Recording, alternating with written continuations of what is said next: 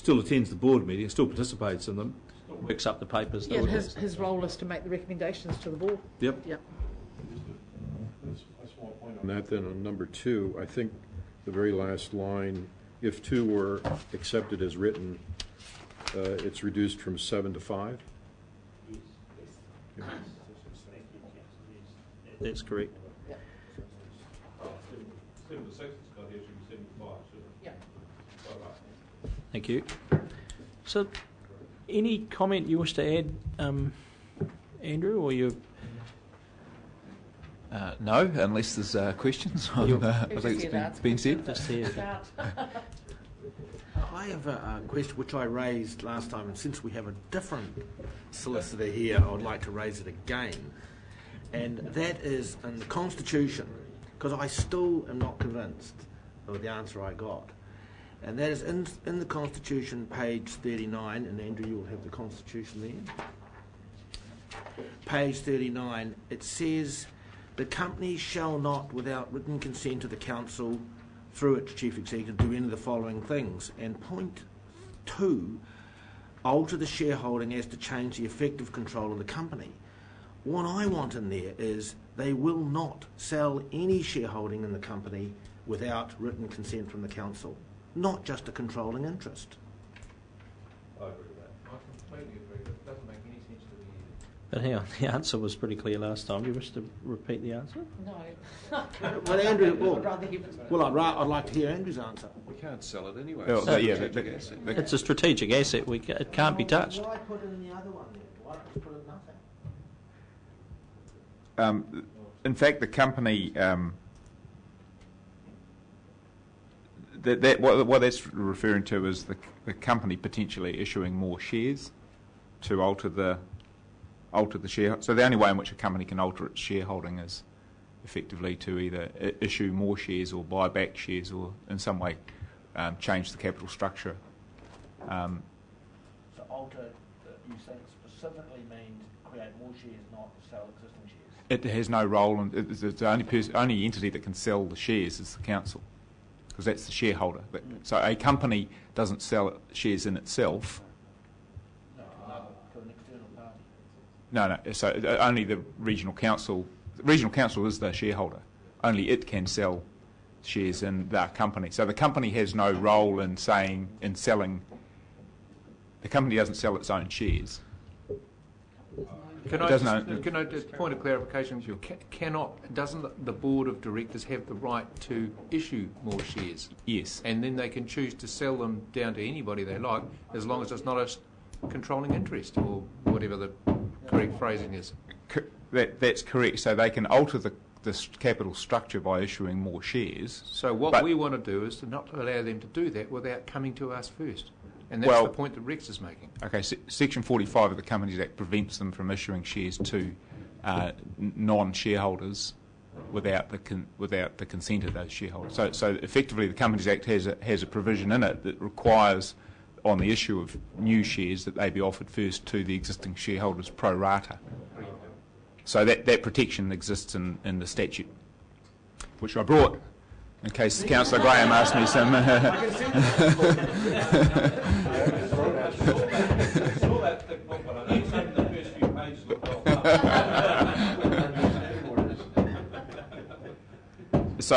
Yes. So can I assure you that, in fact, the board of the company does not have a free rein in respect of the issue of additional shares? You don't need to extend that. That was exactly the same explanation I got before, so I'll now accept it. Different wording, same outcome. Okay. So any questions around anything else in here? Councillor Hewitt. Question for Andrew. My observation is that a well-written constitution shouldn't need changing. It should be able to be adaptable as it stands. So are we right now with this constitution after the 30th of June? Or, I mean, are we doing it once and doing it properly? Yes, I could answer that. I mean, I think that certainly the advice that's had come from Mr. Webster around this was by actually not being quite so prescriptive within the constitution, but describing the process and everything through a policy, that means effectively that the Constitution should not need changing. You're happy we're right now, going forward? Yes. Yes. Councillor Bell. The number of councillors, the number of directors is set at 3 to 7 maximum, 3 minimum, 7 maximum. The 3 reflecting somebody's considered judgment that this entity could operate with 3 directors? Yes.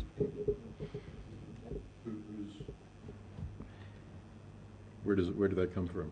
Where's the 3 come from?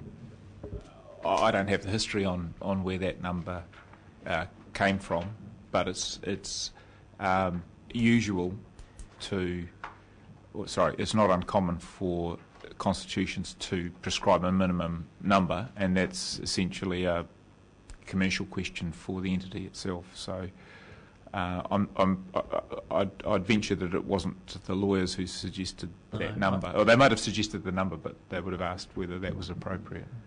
Councillor Dick or Scott may be able to help us here. My recollection of the 3 was based on the independent directors, and a lot of the modelling was done on what other investment/holding companies do for councils throughout the country. So 3 was settled on as the minimum, and those 3 were independent.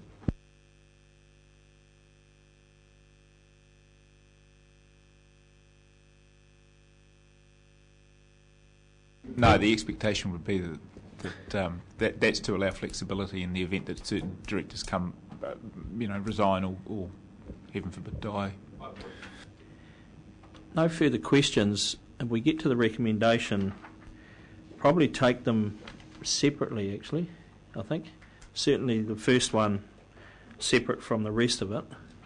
Has anyone got any thoughts on that? Or someone happy to move that?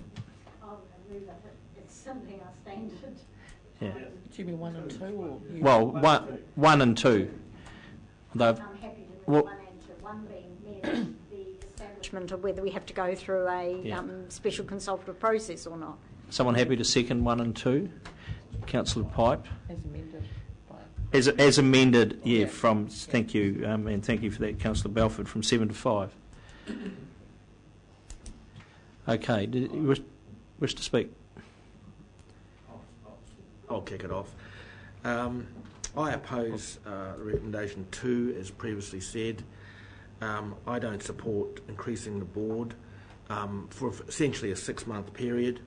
I'm opposed to appointing essentially what is consultants to the board, which I think is an entirely different role. So just as a matter of principle and my fundamental beliefs, I am opposed to this. Thank you, Councillor Belford. I would second that. On the one hand, smart people have apparently decided that this board could function quite well, thank you, with 3 directors. Were we being asked in the first instance to appoint more directors to a board of HBRIC, I'm not convinced that these 2 would be the individuals we would settle upon for a whole variety of reasons. The work they're doing, they will continue to do, whether they are elevated or not to director status, so there is no loss of their effort, it seems to me. And we are about to endorse, I think, the concept that 3 directors are sufficient to the task at hand. Those 3 that have been serving have been very visible, visible to the community, are well regarded in the community. I think are cut from a different cloth than the consultants involved, and I think the accountability for moving this project forward should rest strictly with the 3 individuals who have carried it this far to date. Thank you. I'll speak in favour of the motion, if I may. The appointment process of these 2 individuals was done by Sheffield. We were looking for directors at the time. However, at the age and stage of the project, the ability to appoint them as directors was going to involve a process that we're going through right now. And it was felt at the time that even though they were went through a process of being directors, because of the Constitution and etc. and age of stage of project, it was suggested that it was a better fit to have them as subject matter experts and leave the council and independent directors together as a board of directors. So rather than adding two or more to the mix, which was starting to get a little unwieldy for what it was essentially one project. We went to the market, and Sheffield did the work, and there was a high calibre of people that were put forward as directors. The reason I support this fundamentally, though, is I believe that these people, as directors of this company, rather than just subject matter experts, put their name, their reputation, everything else that goes with that behind this decision. And while the decision may not be any different than if they were subject matter experts, from where I'm sitting and the huge decisions that we're going to have to face as a council, that gives me a little more reassurance. Not a huge amount, but a little more reassurance. And on that basis, I support them becoming directors for this interim phase. I also add that as a council, we need to expand on our policy. We need to give it a bit more meat on the bones. It's fairly light here, and we haven't got to that decision. That's fair. But as we go forward, we need to make sure that the decision of constitution, policy, etc., in the final composition of the board for HBRIC Limited is long-term. And I think at this stage, this is a good fit to get us to that long-term phase. So. I'm going to support the recommendation, because I believe that having those extra two, just following on from what you were saying, and having them sign off on the recommendation gives me a higher level of confidence, I guess you could say, in the recommendation that will come to us. I think a lot has been said around the table here about perceptions out there in the community, and I think in some ways we're talking about a higher level of independence. That's also been talked around this table in other agenda items today about having that independence, and I think that this resolution actually leads to that, and I will support it. Other speakers, Councillor Bevan. Thank you, Chair. I've taken my guidance from Andy Pearce as the chair of this company. His view is that the board is left thin with the exit of the three councillors, and he wants these two people brought on. It's unfortunate that we don't have more information about them, although obviously they're known to some councillors, but not to me. I would like to have seen a little bit more information about them, but I'm happy to be guided by the chair of the company. They're clearly up to speed with the function and activities of the company that are currently being carried out, and on that basis I'm prepared to support it. Councillor Dick. I just think, quite simply, the task is far too large and far too important to have only three people taking responsibility. Simple as that. We need the five taking responsibility. Mr. Sum Up. I do, and Mr. Chairman, if you wouldn't mind a little bit more than summing up, because I never got a chance to actually speak to the motion as the mover.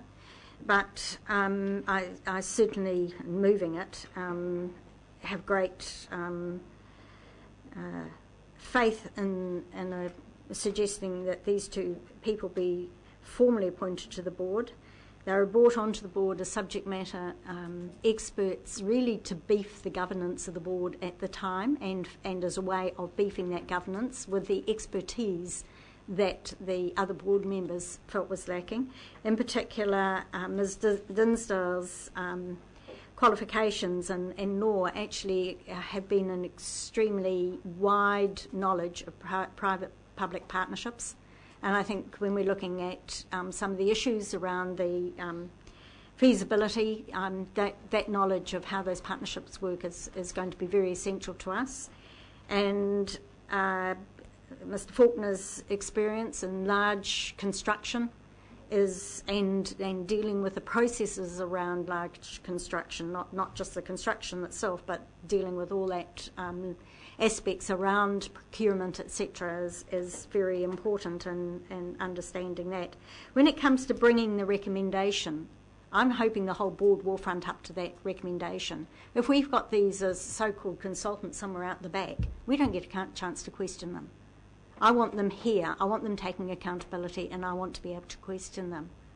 And I think that brings a much greater rigour to the whole process. It actually financially doesn't alter the makeup of the board at all, but it actually gives a strength to the governance, which I think is very important. And as Councillor Bevan has said, it's certainly a strength that the chairman of HBRIC has indicated that he wants to see maintained. So I am very pleased to see them formally appointed to the board and know that they will perform their job extremely well.